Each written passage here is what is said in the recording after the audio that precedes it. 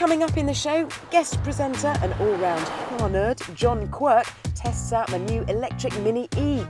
And I fulfil a lifelong ambition of racing a Ferrari. Hello and welcome to Fifth Gear Web TV, possibly the best car show on the net.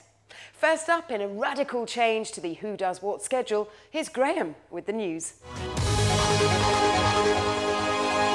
There's been a flurry of supercar news this week, starting with the release of the Zenvo ST1, the first ever supercar from Denmark. It's powered by a 7-litre supercharged and turbocharged V8 and produces 1,104 brake horsepower and 1,055-ish pounds-feet of torque, which makes it more powerful than a Bugatti Veyron. Unfortunately, however, because it's rear-wheel drive as opposed to the Bugatti's four-wheel drive, it's slightly slower than the Veyron to 60 miles an hour, taking 3 seconds as opposed to the Veyron's 2.5. Zenvo will put the ST1 into production next year and are keen to point out that it's an all-Danish design, so we won't mention the fact that the V8 is sort of based on a Corvette ZL1, and we won't mention that the dials in there look a little bit similar to Porsche dials. They'll initially make just 15 cars and they've all been sold for €850,000. That is Lee Noble, founder of Noble Automotive. He's left Noble now and he started a new company called Phoenix. Phoenix say that they're going to release one of the most dramatic supercars of the century, but we don't have any pictures of it because it doesn't exist yet. Lee says it will cost less than 75 grand, be aimed at serious track drivers and do 0 to 100 in less than 7 seconds, which sounds a little bit like one of them, the Noble M12 that he used to make. We also know that the car will have a V8, 2 seats and aims to be on the market by the end of 2010. Away from the supercars, BMW have released a new 5 Series and that is what it looks like. It goes on sale in March 2010 and comes with 3 diesel and 4 petrol engines. The range kicks off with a £28,000 520D, which has got 184 brake horsepower, and goes all the way up to a 50 grand 550i, which has got 407 horsepower and comes with a V8. A new M5 will come later and will be the first version that isn't naturally aspirated because it's going to be fitted with the twin-turbo V8 from the X6 and X5M, so expect at least 550 brake horsepower. There's a big emphasis on zero emissions these days. So, Fifth Gear Web TV decided to take a break from the fast and showy stuff and try out an electric car. I was busy that day, so I handed things over to our new chum, John. You can tell the world's gone a bit eco-car balmy because there are now more electric cars on our roads than there are Pagani Zondas. There are 1,500 of these things that usually fall into 2 camps. Super expensive, like the Tesla Roadster, or super dweeby looking, like the G-Wiz, with a range that wouldn't even get you around 2 London marathons. But now there's this, the Goldilocks of electric cars. Not too flash, not too flimsy, just right. The silly graphics reveal that this is a Mini E, and because it's based on a real car, it comes with useful things like crumple zones and NCAP ratings and proper switchgear. And radically for an EV, it looks good too. You can't actually buy one of these yet. Right now, Mini is leasing a few of these prototypes to potential customers for a 6-month trial. And if feedback is good and tweaks can be made, and any little problems ironed out, and some sort of sub-1 Series BMW will be then made in its place. So I guess that'll make it a 0 Series. There's no exhaust pipe round the back, and if you come round the front, there's also no engine. Turning the front wheels here is a 150 kilowatt motor, which is driven by a set of lithium-ion batteries. Now this produces the equivalent of 201 brake horsepower, which means that this Mini milk float is more powerful than a Cooper S. Result. But battery power comes with its drawbacks. 2 large cooling fans for the bulky battery means there's no rear seats, so you can only impress one mate at a time. The first thing you notice when driving any electric car is just how good the pickup is from absolutely nothing. Watch this.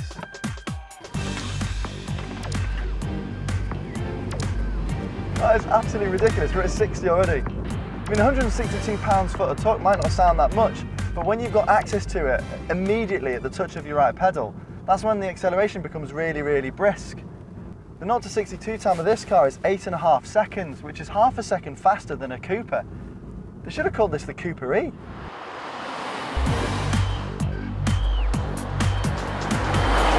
Because it's only got 1 speed, it's basically an automatic, which means your dog could drive it. It's also got a much longer rev range as well compared to a normal car. I mean, in this thing, you've got 12,000 RPM to play with. It's still a properly well-built mini cabin as you'd expect inside, but there are a few changes, like up front where your rev gauge used to be, you've now got your electric juice meter. Then where the old fuel gauge used to be, there's now a series of fluctuating orange bars which measure the car's energy consumption rate. So if I go on the gas, you can see all the orange bars rise above the fold. But then when I come off the gas, you can see the bars dropping. You can actually feel there's quite a lot of engine braking going on with the car, and that's basically regenerating energy. So I'm creating energy as we're still rolling along. The only strange thing about driving the E is the sound, or lack of it. Occasionally those fans may kick up a bit of fuss in the back, particularly if you drive aggressively. But apart from that, all you get is this eerie whoosh of road noise. So it might not sound like a hot hatch or a cold hatch, but fortunately it's still got the precise steering feel of any other Mini.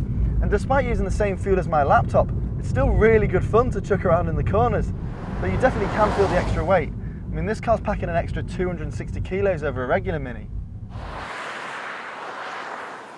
But the real test of an electric car is its range.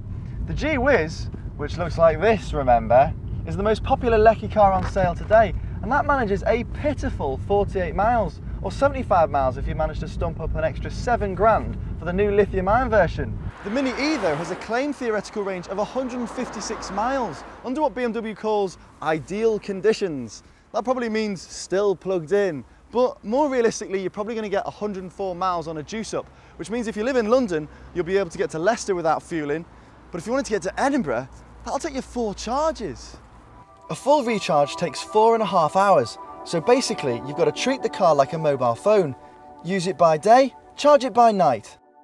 It's practical, safe and desirable, which makes it just about the best electric car out there. But 2 seats in a 100-mile range isn't going to work for everybody. There's also going to need to be some serious infrastructure in place in order for electric cars to be a credible long-term proposition. In the meantime, I think I prefer my clean kicks in a Cooper D. Now, after a very long wait of more than 2 decades, I finally got to race a Ferrari, making a lifelong dream come true. It was all very exciting, and here's how I got on. Welcome to Brands Hatch in Kent, where I will be competing in the final round of the GT Cup, which is basically a racing series for supercars, and I will be driving something rather special. Today's race will be a 25-minute battle on the short Indy circuit with almost 30 cars fighting for the same bit of tarmac. And I'll be racing this, a Ferrari F430 that's based on the Challenge racing car, but with more aerodynamics. It's got a massive carbon fibre rear wing and front splitter and some trick suspension. It's also got a 4.3 litre V8 engine with 495 bhp. It's been my childhood ambition to race a Ferrari, and finally it's arrived. Now, I qualified yesterday in the wet and I finished 2nd in class and 6th overall in a field of 26. I'm really pleased with that. I'm now about 1 hour away from the race. I've got butterflies and I need balloons. The GT Cup Series is now in its 3rd year and it's designed for non-paid racing drivers. There are 4 different classes within the field, split by each car's power and weight. I was in Class 2 with other Ferraris and 911 GT3s. And after a driver's briefing, the teams made their final checks and I prepared to take my place on the grid. This is probably the worst bit, I think. A, because I'm looking terribly unattractive in my balaclava, but it's just the tension and the nerves really now.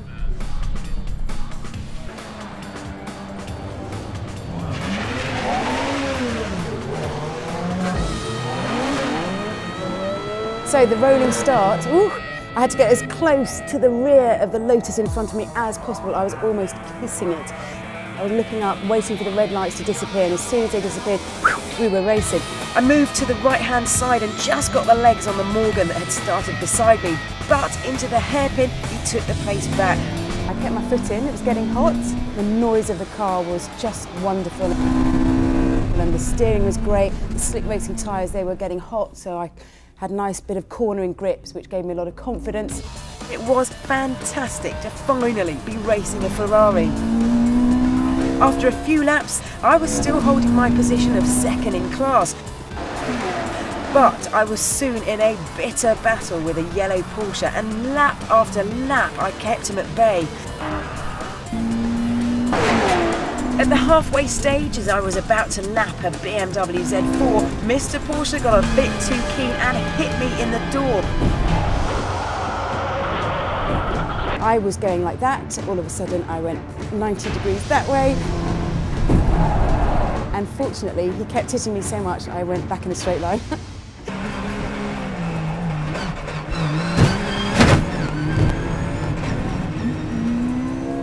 Blinked a bit, kicked down some gears and powered on again. He, the yellow Porsche, broke his alloy wheel in the process, so he didn't finish.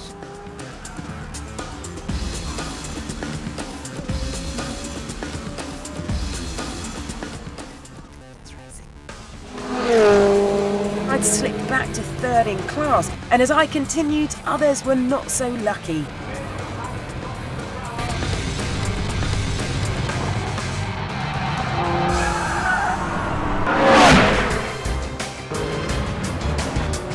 As the race drew to an end, I was back in second place. The only car I needed to beat was my teammate in an identical red Ferrari F430.